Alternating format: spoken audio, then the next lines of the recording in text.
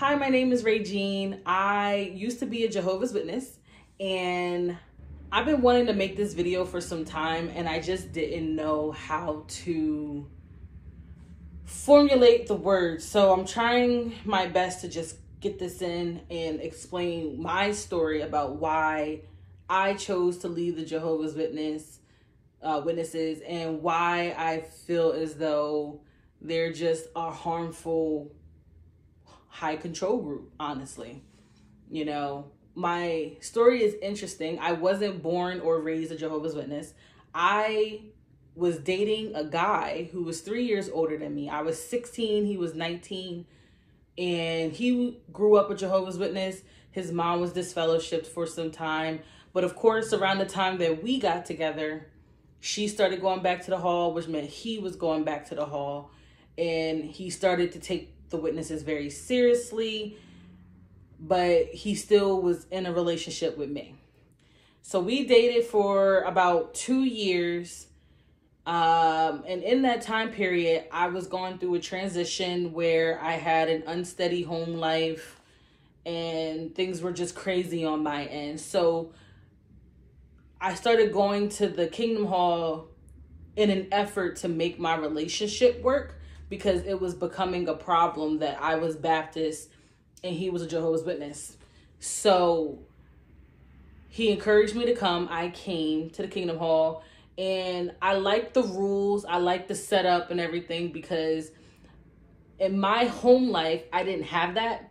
It was, like I said, it was very unstable. So the witnesses having these strict rules was very appealing at the time for a 16-year-old me. Also, you know, I was love bombed. The first moment I stepped to a Kingdom Hall, I don't remember what we just talked about, but I do remember that everybody in the room came up and talked to me. And that meant a lot because, like I said, my home life, I was very much alone, and I just needed that association, and it was nice, you know, it was nice. So I was like, there's got to be something to this, you know? So despite my family not supporting my decision, after months of studying with the witnesses, I went to my boyfriend's baptism in about, I think, 2012. And I went to his baptism to support him. And that's my first convention that I ever went to. And I was always a Bible reader. So being told what this scripture means and what this means, it was very appealing in the sense of like, oh, I never understood that. I never got that. So it was nice to have it. And it seems so real. When I started having my own Bible studies, I was still very much into it. There were some things that were hard to understand, like the 1914 teaching, but I think that's everybody has a hard time with that. And when they start talking about like the disfellowshipping and things like that, and disfellowshipping wasn't really brought up, but it was brought up later. Anyway, I liked my studies because, again, I felt like I as a Baptist, I never understood my Bible, so I wanted to understand it. So they were presenting the information to me like I was learning what my Bible was saying. But, you know, what it actually is indoctrination. They take the first few chapters of the book that you go through to kind of get on your good side. They talk about like, what is the Bible? Who is Jesus? Who is God? What's the paradise? Things like that. That's very like appealing and easy to digest. As you get to the later chapters, it gets more harder to digest, but you feel like, well, they haven't lied to me in the previous chapters, so there's no way that they're lying to me now. And that was the honest belief. So I rolled with it. Again, I also wanted to make sure that my relationship worked. So I needed this to make sense.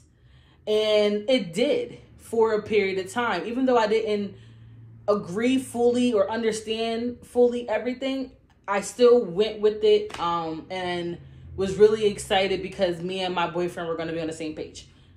That relationship didn't work out, but I ended up staying in the religion for 10 years. We broke up within the first year of me going to the Kingdom Hall, you know? So for 9 years, I made Jehovah's Witnesses my entire life. I was, you know, didn't talk to my family like that because they were worldly. You know, I made the brothers and sisters in my congregation my new mom, my new dad, my new sister, like they tell you. I did everything correct. You know, I got baptized. I started pioneering. I was a need grader. I went to my local ASL congregation. I was very, very zealous because you could not tell me that this wasn't the truth. In my mind at the time, I knew that was the truth. There were a few things that happened along my journey that kind of woke me up. The first thing was when I got reproved for the first time. My first reproof was very traumatizing in the sense of, although they were nice to me, I'm not going to sit here and make them out to be monsters because that's not true. They weren't monsters. They were actually very kind.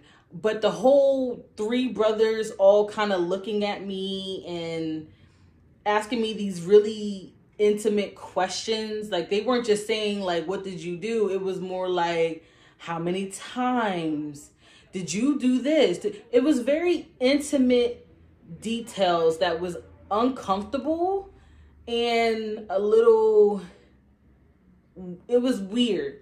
Was very uncomfortable the entire time, but I felt like I needed to do that in order to get on Jehovah's good graces. But that was privy number one. Privy number two was, after many years of being in an organization and doing so much research, I still didn't understand 1914. It's 1914 is such a challenging belief, you know, and I'm not going to go into my results that I found, but I will say something that is true should not be that difficult to explain. And it should not, you shouldn't have to do loops and jump through hurdles in order to get somebody to understand it. You know what I mean? Yeah, it just didn't make sense. The third thing that kind of woke me up, but I pushed it down, was when we studied the Watchtower that was talking about how the governing body is infallible and they're not inspired by God. I was always under the impression, since I started studying, was always under the impression that the governing body were inspired by God, and that's why they were saying what they were saying, doing what they were doing, because they had God's backing. If you're not inspired by God, that makes you no different than you, like, it makes, we're the same, basically. And I'm like, if that's the case, that's like me saying I have the truth and you should all follow me and listen to what I say. What backing do you have? Because apparently it's not God's backing. So it's like, it's just men making up rules and people are just following. But again, I took it as me just not fully understanding it, and I was trusting the governing body as I've been programmed and trained to do. So I proceeded on. Then it got personal. When I got reproved a second time, and again, with my reproofs, I knew I was wrong, and I immediately went to the elders because I felt guilty. So I go to the elders for the second time. They make me leave my ASL hall, and I go to an English congregation nearby my house. And I remember at that time, my best friend, she stopped talking to me. Now, this wasn't just a person that I talked to occasionally. This was someone that I talked to almost every day. She was my best friend. We did everything together. She stopped talking to me. Mind you, at this time, I'm down. I feel guilty. I feel horrible. My life is in shambles. Everything was just going wrong at that period of time. And I really needed my friend there. And she turned her back on me. Months go by. I asked her, why did you do that? Why did you turn your back on me? I really needed you. And she said, well, I had to because you're bad association. Sorry. So I was like, how am I bad association? Like, how am I bad association? So she's like, well, you know, you got reproved for a second time. It seems like there's things going on with you and et cetera, et cetera. And I said, so that is justification for you not being there for me?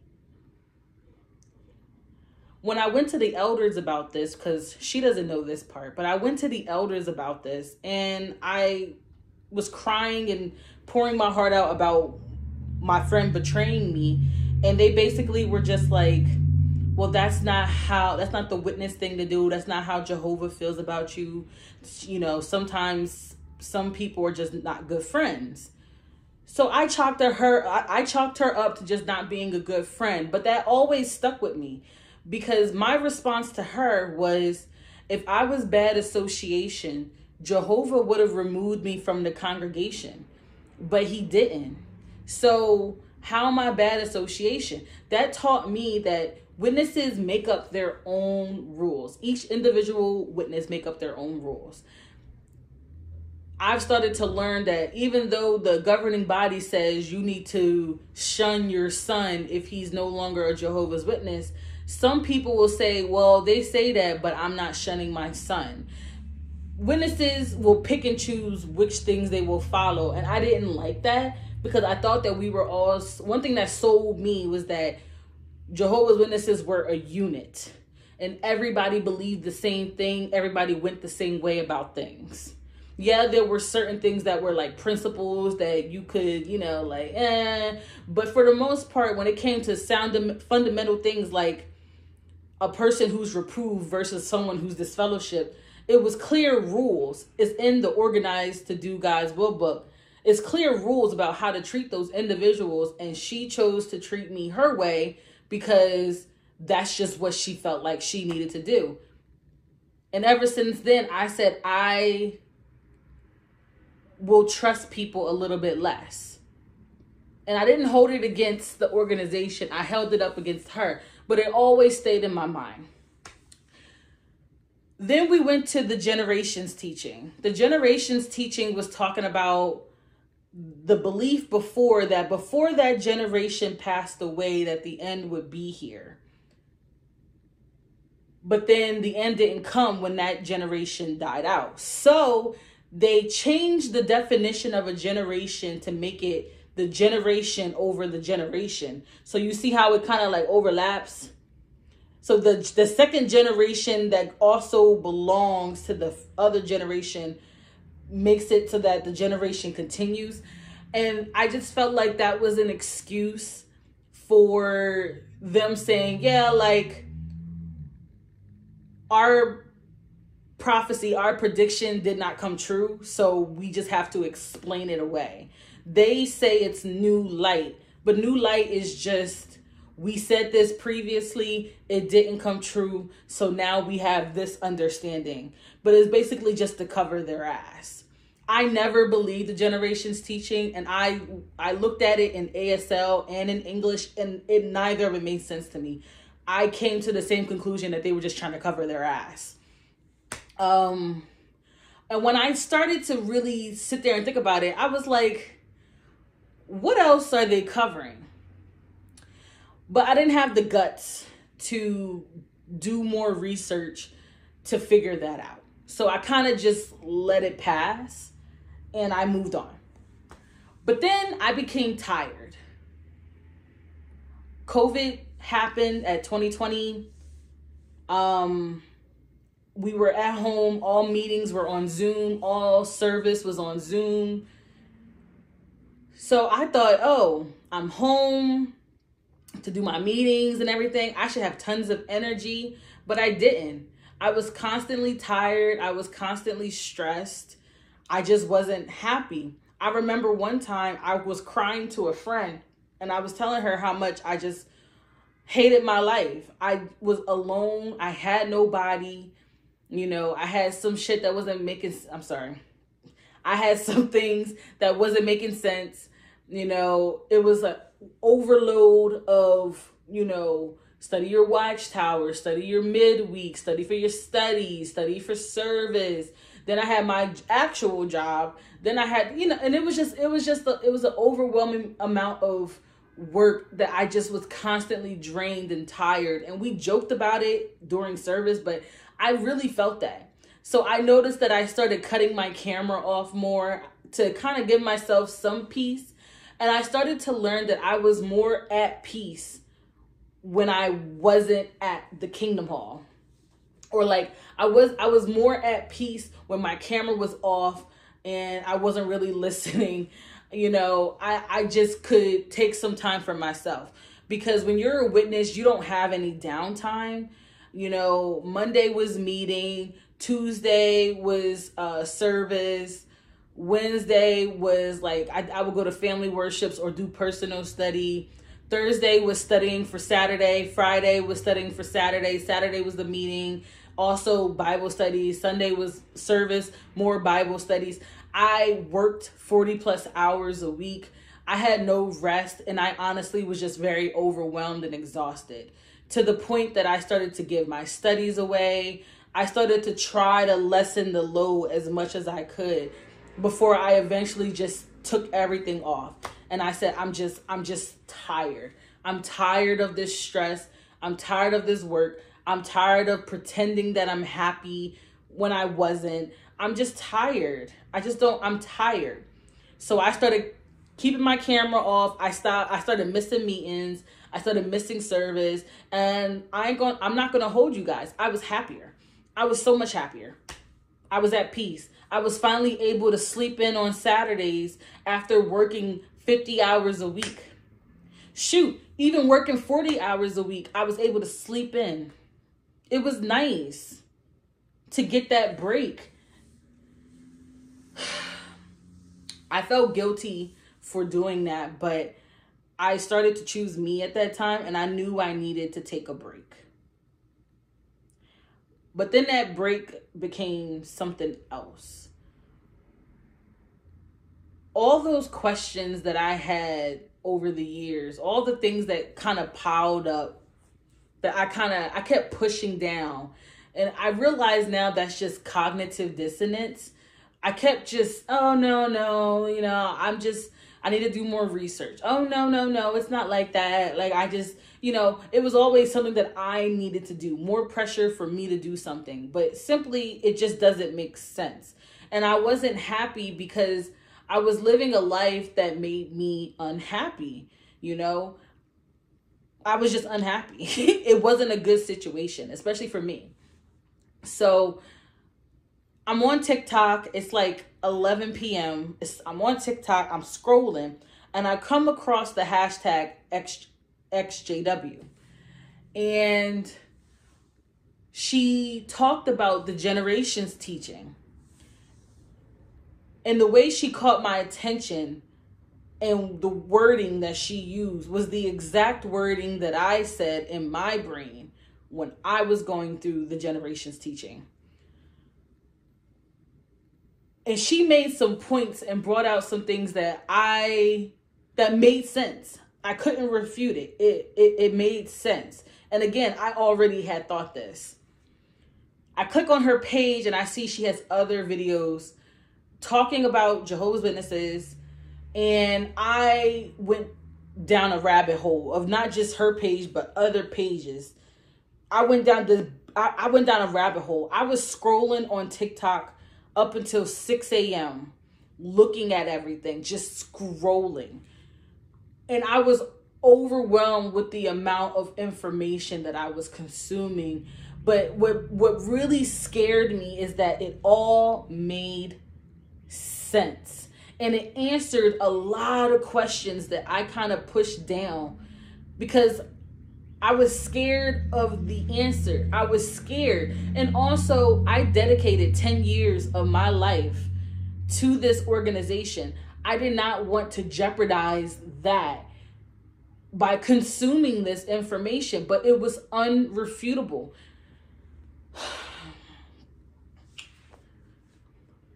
I cried so much that day.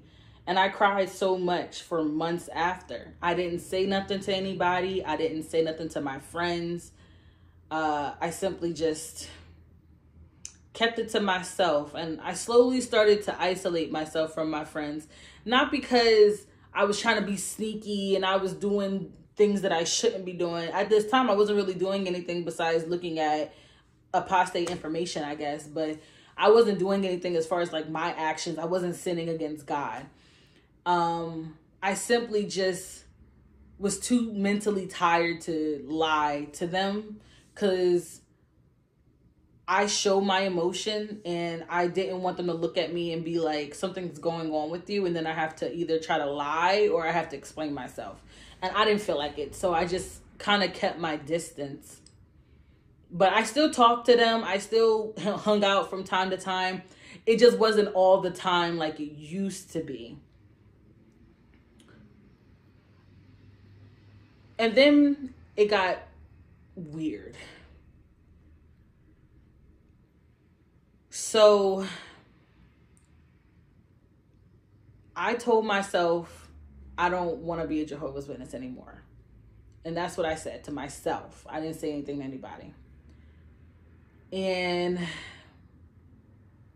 I tried to keep it to myself longer. I came up with a plan to leave my ASL congregation to move to an English congregation that didn't really know me.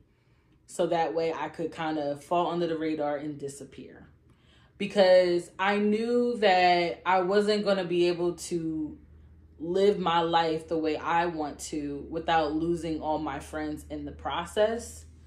Thankfully, I was a convert, so I still had my family that I could rely on, but it didn't lessen the pain.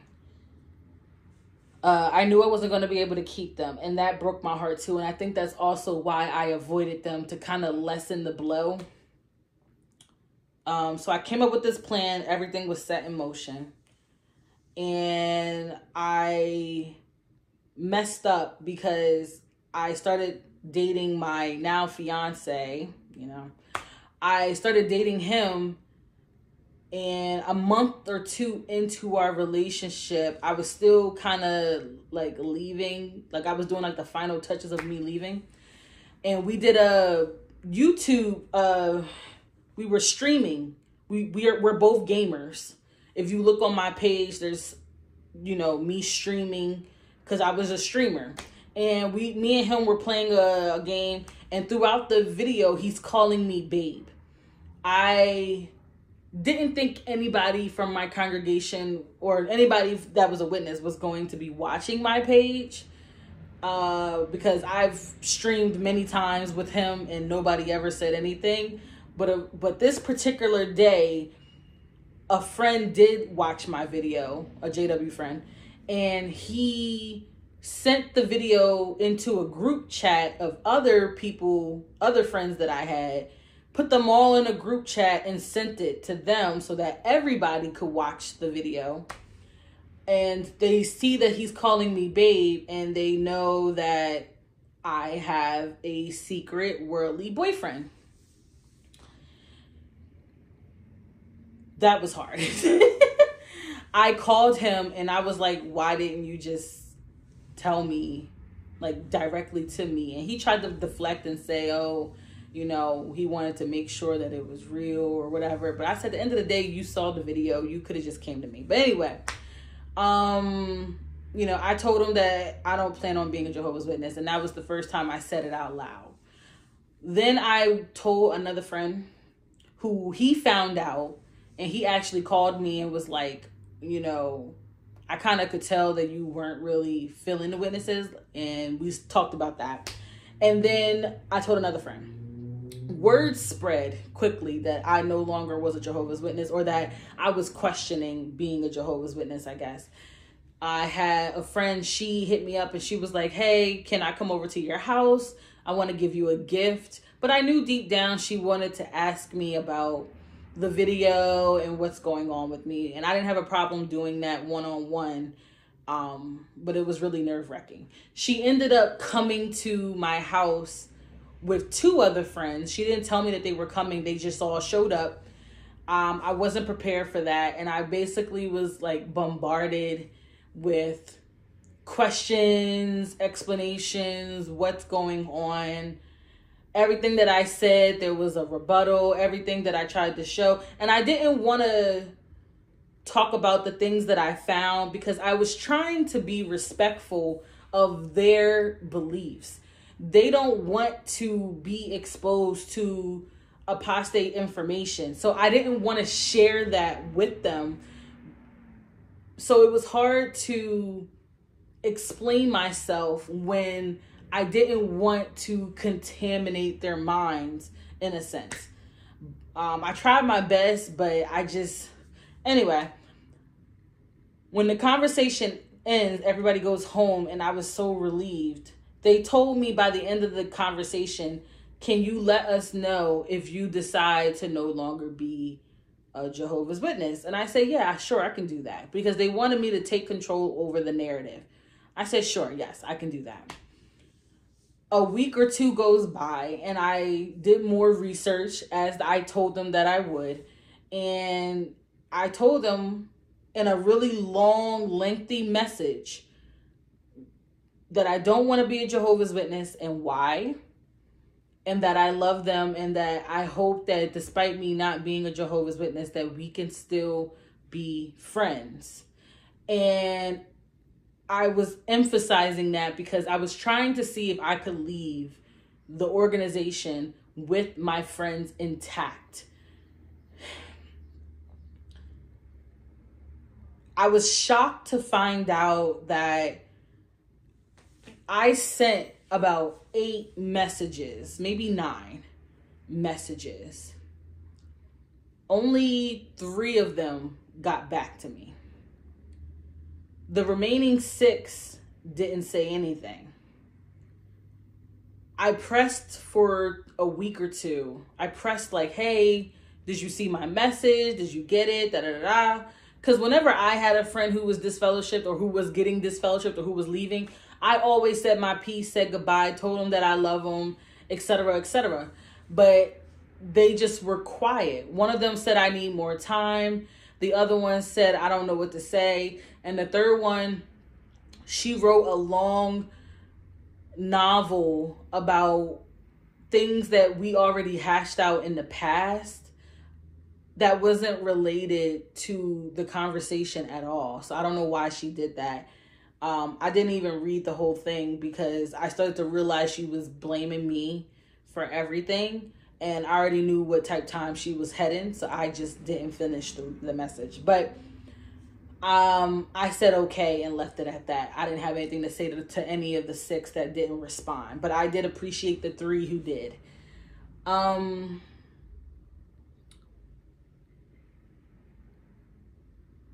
During this process, while I was waiting for my friends to respond to me, while I was still sending out the messages, I didn't have Twitter. The biggest thing about, if you know me personally and you live in my area, everybody was talking about Rae-juh has a Twitter account where she's using the XJW hashtag.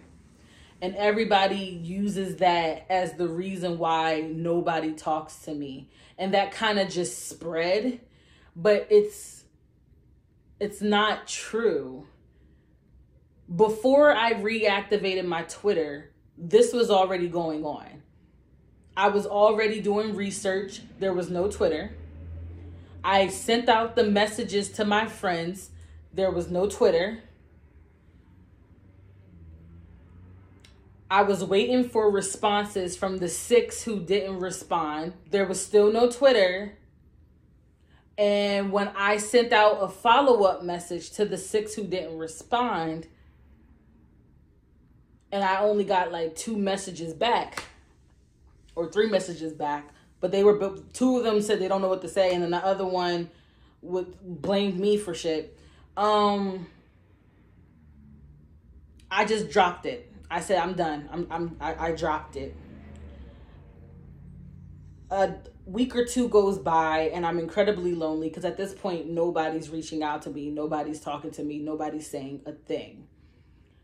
And I'm not going to keep reaching out to people who can't even respond to a heartfelt message because that really hurt my feelings. I was trying to be open and honest with them and they kind of just was like, okay, whatever. Like I was nothing, which really taught me that they really didn't care about me in the same way that I cared about them. And that hurt a lot. I remember one time I was driving and I pulled off on the side of the road to cry. I cried for about maybe like 30 minutes. I cried.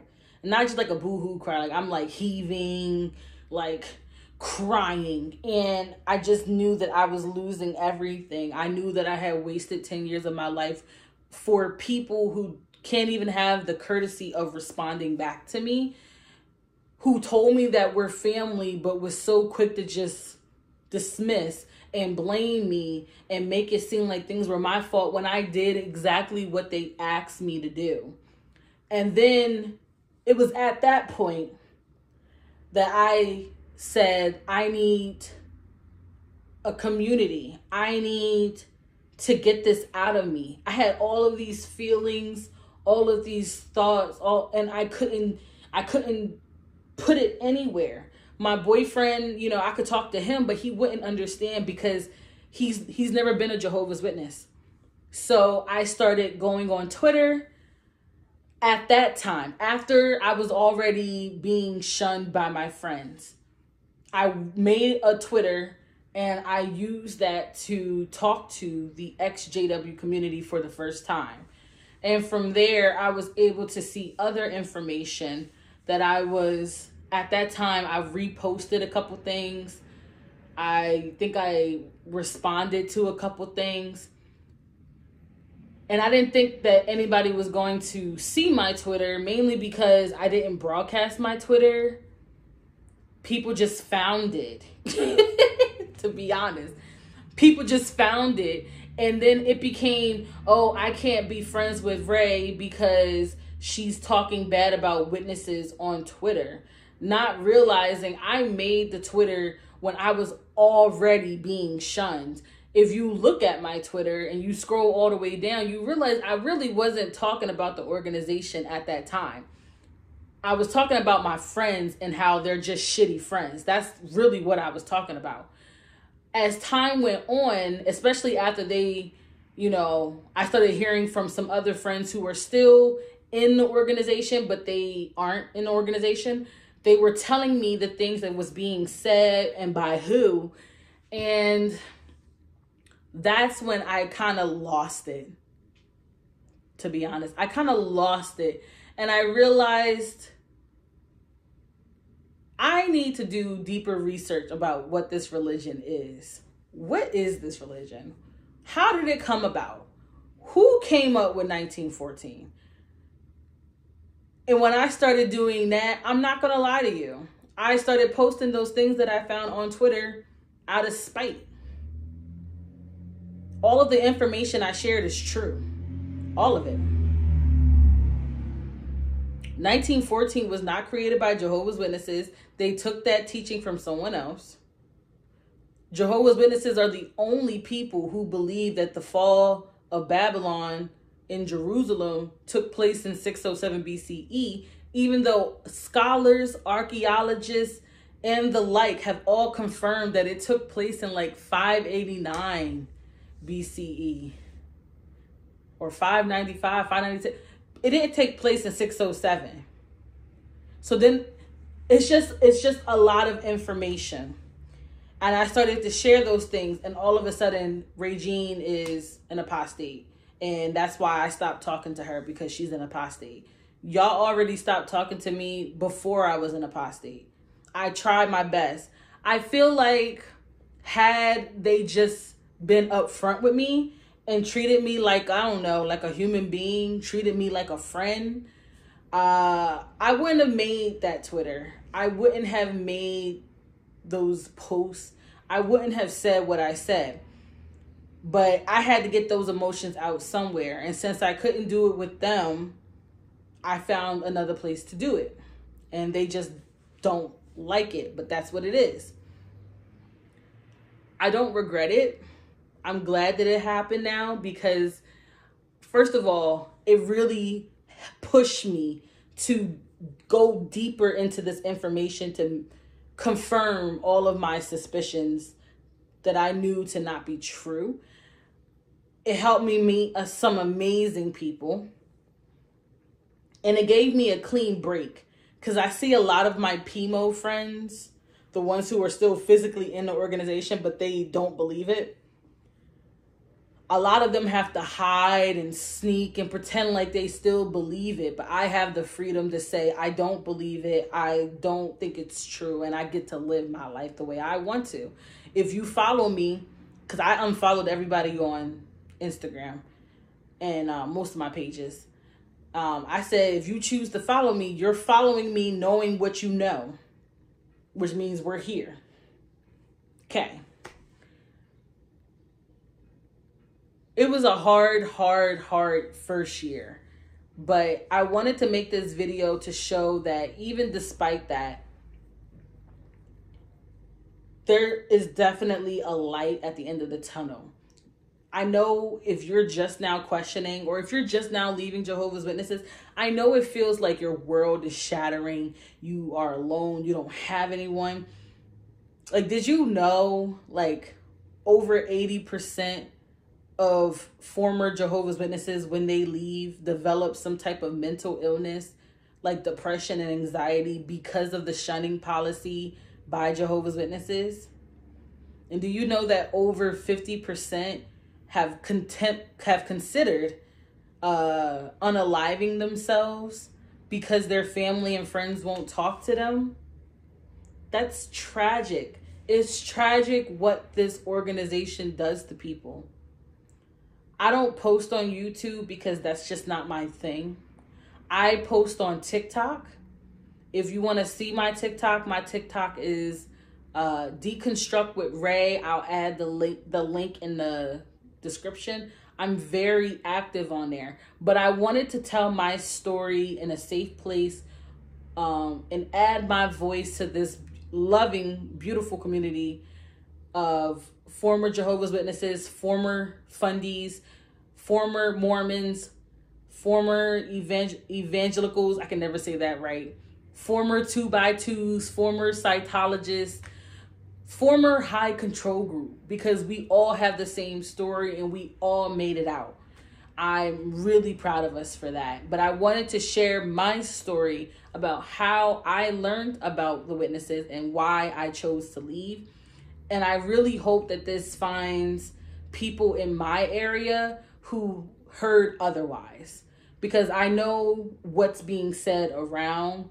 And like my friend said, I want to clear the air and tell my truth and take control over the narrative. Everything that has been said about me is incorrect in regards to the timelines and of how everything came about, you know. And if you're upset with me because I openly speak about Jehovah's Witnesses and their lies, I'm sorry. That's all I can say.